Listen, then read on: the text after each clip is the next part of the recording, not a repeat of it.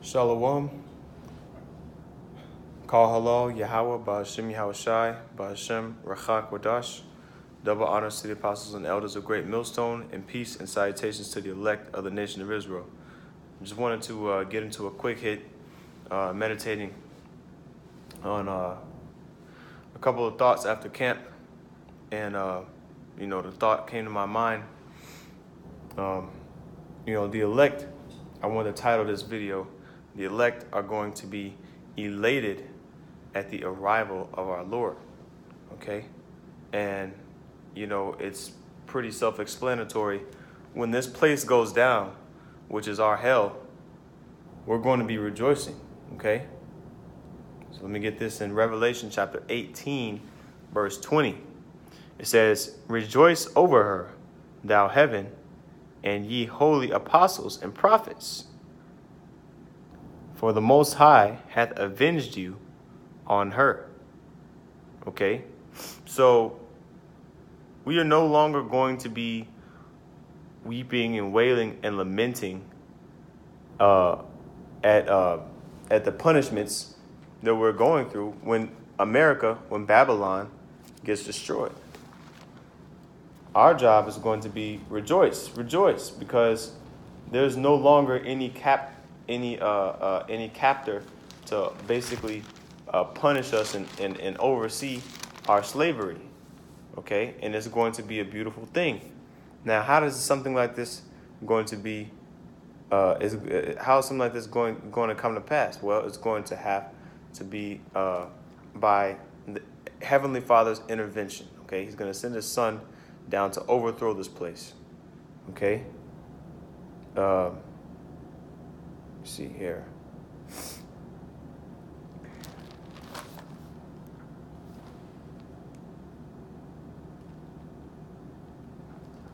I'm gonna read this. This is Jeremiah chapter 51, verse 45.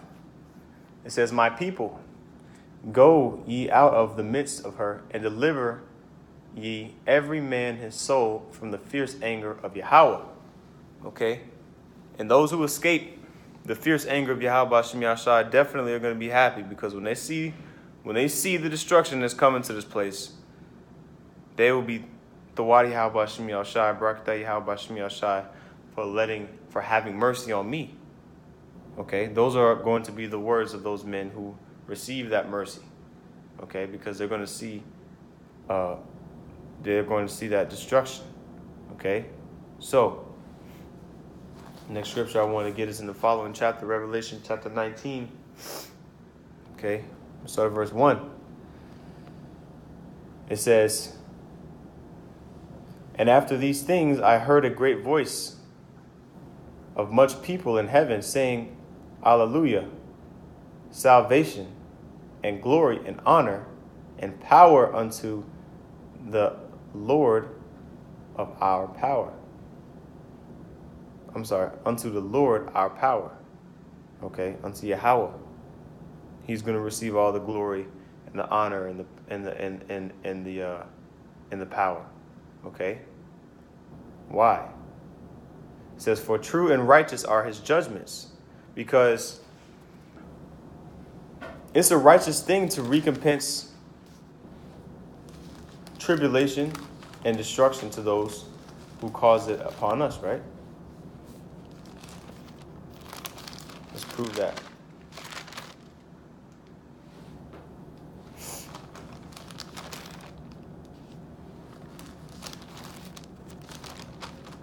For 2 Thessalonians chapter 1, verse 6. "Seeing it is a righteous thing with the Most High to recompense tribulation to them that trouble you, and to you who are troubled, rest with us. When the Lord Yahushai shall be revealed from heaven with his mighty angels." Okay? So that recompense is going to be followed out through Yahushai. I'm gonna read it again. I'm gonna read this again. I'm gonna start at verse 4. Okay, 2 Thessalonians chapter 1, verse 4. It says, so that we ourselves glory in you, the churches of the Most High, for your patience and faith. Now, this is the epistle of Paul to the Thessalonians now, okay, to the church that was in Thessalonica, Thessalonica. Now, he was writing of, he was basically commending those who continued in the faith and endured those persecutions that were going on at that time, and those persecutions are going to come back. But it says, for your patience and faith in all your persecutions and tribulations that ye endure, which is a manifest token or a symbol of the righteous judgment of the Most High, that ye may be continued worthy of the kingdom of the that ye may be counted worthy of the kingdom of the Most High, for which ye also suffer. That's why we go out on the highways and byways and preach and teach. That's why we take the load within the body. You know, that's why we humble ourselves before the Most High and before those who are over us, man. Okay, that's why we stand in jeopardy, like the scriptures say. Why stand we in jeopardy every hour? Well, the reason why we put ourselves in jeopardy, the reason why we give our bodies as a living sacrifice, is so that we may win Yahushua. Okay, verse 6. All right, so this is continuing on that note. It says, verse 6. It says, seeing it is a righteous thing with the Most High to recompense tribulation to them that trouble you, and to you who are troubled, rest with us. Okay, rest with those who have been given a larger portion of the Spirit. It says, when the Lord Yahushua shall be revealed from heaven with his mighty angels. That's when we will enter into the rest of Yahweh Shem Yahushua, when he is revealed from heaven with his mighty angels, right? And that is when we will be rejoicing, because that's the hour that we so earnestly waited for. Okay? 1 Thessalonians 4:16. Yep. 1 Thessalonians 4:16. For Yahushua himself shall descend from heaven with a shout, and with a voice of the archangel, and with a trump of the Most High, and the dead in Yahushua shall rise first. You know, that's a precept to that. And it's just going up to what these Christians, they call the rapture. Okay, but really this is the salvation of Israel, of the elect of Israel. Okay, from the thermonuclear missiles, from the famine and all those things that are going to be going on in the day that has never been since there was a nation. The day of tribulation, the day of darkness, gloominess, where there's no light. Okay? So, that being said, let's continue back in 2 Thessalonians chapter 1, verse 7. It says, and to you who are troubled, rest with us when Yahushua shall be revealed from heaven with his mighty angels in flaming fire, taking vengeance on them that know not the Most High, and that obey not the gospel of our Lord Yahushua HaMashiach. Okay? So those who are disobedient, they will be punished. They will be reprimanded. Okay? But those who have been obedient to the will of Yahweh Shem Yahushua are going to rejoice. They will be happy, because they're no longer going to have to be in slavery, in captivity. Those who have a rulership mentality would prefer not to be ruled over.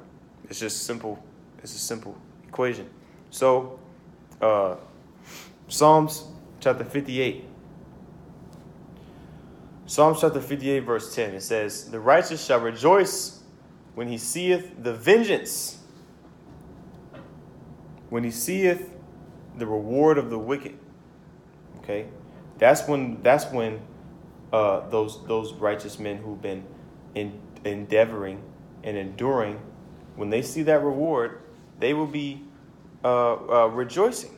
Okay, they'll be very happy at that moment. Okay.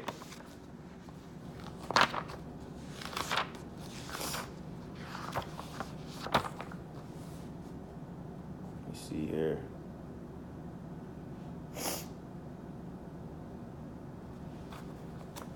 All right.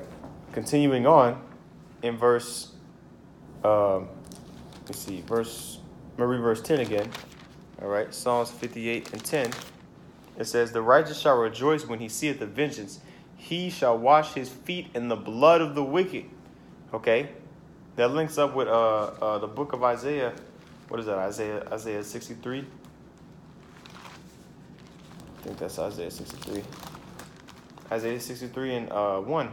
Who is that? Who is this that cometh from Edom with dyed garments from Bozrah? This that is glorious in his apparel, traveling in the greatness of in strength.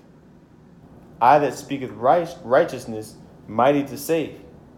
Salvation is gonna come through the falling of Edom, man. Okay? And we're gonna rejoice at that, man. It says, wherefore art thou red in thine apparel, and thy garments like him that treadeth the wine fat? Okay? Blood is gonna be on Yahushua garments, man. Okay?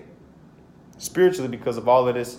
Let me just read it. Verse 3. I have trodden the winepress alone, and of the people there was none with me, for I will tread them in mine anger and trample them in my fury, and their blood shall be sprinkled upon my garments, and I will stain all my raiment. For the day of vengeance is in mine heart, and the year of my redeemed is come. You see, the year of the redeemed of Yahweh Shem Yahushai is come, man. You see? And there's no other power that we can call on to save us, man. There was never a power, in the same power that delivered us out of Egypt is the same power that's going to deliver us out of this Egypt, man. You see? And so it's just going to be like deja vu. It's going to be like a reunion with the Lord, because the Wadi Yahweh Shem Yahushai, you did it again. You know? That's ultimately what the sentiment is going to be. So let's continue back here. Psalms chapter 58. Verse 11, I'm going to read, it says, so that a man shall say, verily there is a reward for the righteous. Verily he is a power that judges the earth. Okay, because these fucking boneheaded atheists, man, these other philosophies are they just don't add up. Okay, but especially these atheists, man. Okay. You atheists and you scoffers, really you scoffers too, okay? Because the scoffers don't believe that the Most High is going to judge. They say that he will not do good, neither will he do evil, okay? But we pray, man, for Yahweh Shem Yahushua to bring judgment upon this place, okay? Shapatyim, judgments, okay? That's in the Hebrew, judgments, okay? Last scripture I wanted to get, the last couple of scriptures. Psalm chapter 50. All right. I'm going to start at verse 1. It says, the mighty power, even Yahweh, hath spoken and called the earth from the rising of the sun unto the going down thereof. Out of Zion, the perfection of beauty, the Most High hath shined. Our power shall come and shall not keep silence. A fire shall devour before him, and it shall be very tempestuous round about him. What is that fire that's going to devour before him? That's going to be the chariot beams from the chariots. Okay, the vehicles of the Lord, the unidentified flying objects, the chariots of Yahweh Shem Yahushai are going to evaporate, man, the Most High's enemies. All right. It says, verse 3 again. It says, our power shall come and shall not keep silence.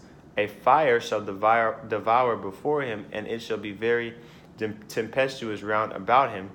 He shall call to the heavens from above, and to the earth, that he may judge his people. Gather my saints together unto me, those that have made a covenant with me by sacrifice.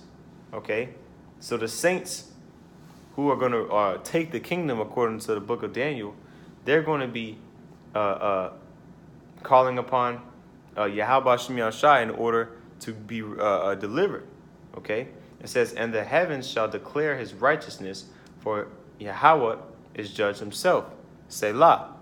Okay, so Yahweh Shem Yahushai is going to judge this place, man.